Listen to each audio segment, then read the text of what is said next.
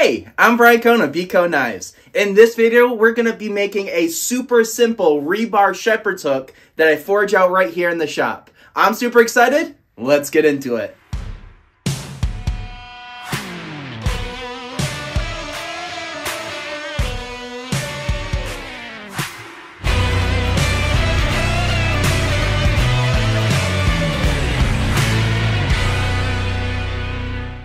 The last time we did a rebar shepherd's hook on this channel, we did this design right here. And don't get me wrong, this is a very simple design, but as you can see, there's 1, 2, 3 separate bends that you will have to put in to make this rebar shepherd's hook, and I can make it even better and even quicker. This took me 3 heats to do all 3 bends.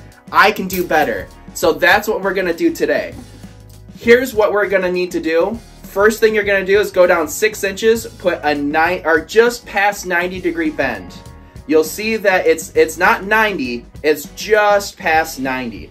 And then all you have to do next, go down 12 inches and do just past 90 in the other direction, and boom, there's your shepherd's hook. It's the end style shepherd's hook. It's just as effective as that other one, but I think that this looks cleaner and it's gonna get done quicker because you've got 2 heats instead of 3, which means you can be more efficient in making a bunch of these. So let's go ahead and get these things prepped and get going on it. I appreciate you all helping my small channel by hitting that subscribe button. I know it's free to you and it doesn't cost you a thing, but it goes a long way to help my small channel grow. I appreciate you guys. Now what I'm doing here is I'm getting my rebar all stacked up so I can cut it with the angle grinder. The only reason why I'm cutting these things down is because my customer wants a 5-foot tall shepherd's hook once they're driven 2 foot down into the ground. Of course, if you want a taller shepherd's hook, go ahead and skip this step.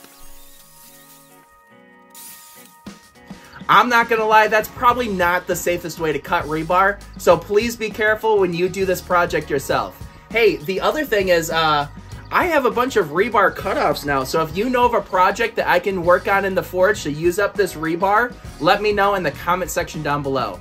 Next, we're gonna be grinding the tips that go down into the ground.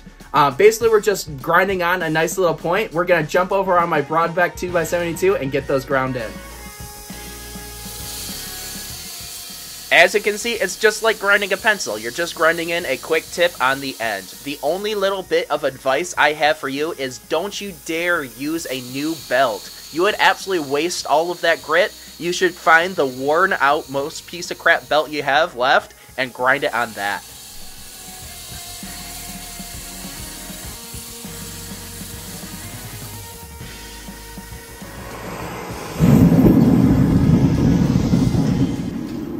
Hey, we're finally to the fun part, forging out these bends. So the first thing you're gonna wanna do is knock over the first bend over to 90 degrees. Now, the most simple way to do that is to hit it on the far end so that you're hitting on colder steel and not hitting directly on the bend. If you hit directly on the bend, you're gonna get a weird wave in your piece of steel, and you don't really want that. Once you've done that, go ahead and push it on the side of the anvil to give it that nice, just past 90-degree bend of what you're looking for. I'm gonna show you a different angle so you can get a better look at what this process looks like. As you can see here, I'm hitting on the end of the piece of steel so that I'm not hitting directly on the bend. This makes for a straighter piece of steel overall because you're introducing less waves and wobbles, which is what you're not really looking for. And then of course, just like I showed you before, I give it a nice little push on the side of the anvil to give it that just past 90-degree bend. To put in that second bend, I have my ruler set up on my anvil so I can measure out that 12 inches. And then I do the exact same thing as last time, where I hit it on the cooler piece of steel to try to add in less wobbles and less bends into it. Now here you can see I didn't quite succeed with the first couple of hits, and you can see just a little bit of extra bend in there, which is why I'm straightening it out and spending a little bit more time, which isn't really that efficient, so try not to do that. Let's switch to that other angle so you can see it done a lot better. Just like before, I'm measuring it out on my ruler to get that 12-inch mark, and then I find my bend and I hit it on the cooler part of the steel.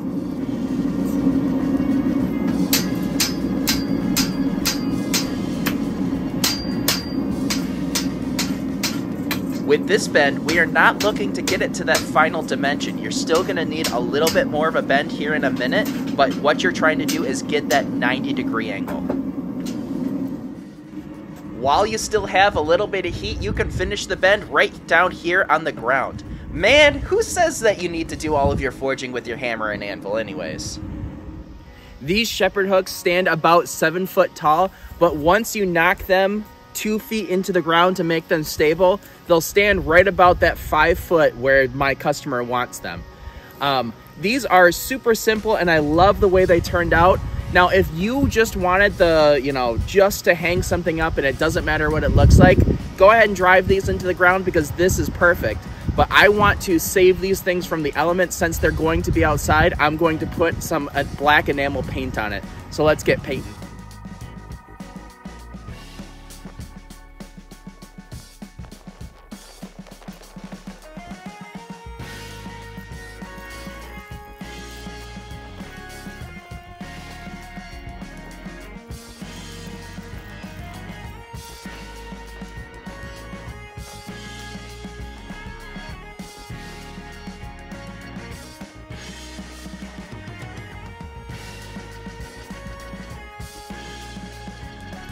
After that quick coat of paint, this project is done, and I am incredibly pleased with how these rebar shepherd's hooks turned out.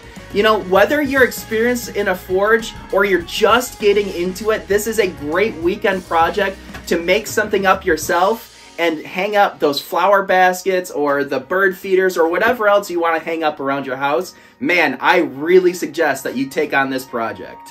Thank you guys for watching. I appreciate all of the people who watch all the way to the end of the video because that is a huge algorithm boost in YouTube. Hey, while you're supporting my small channel, please go ahead and hit that subscribe button. Do the likes in the comments. I really need to know what to do with those cut off pieces of that rebar. If you have an idea of what I could do with it, let me know in the comment section down below. Also check out my Facebook, Instagram, and TikTok pages. Yes, I have a TikTok. If you have TikTok, check out my TikTok. It's a lot of fun over there. If you want a custom knife, the best way to get one made by me is to message me on Facebook or Instagram. We'll have a conversation back and forth and I'll get something custom built just for your likings. Thank you guys all for watching. Have a great rest of your day.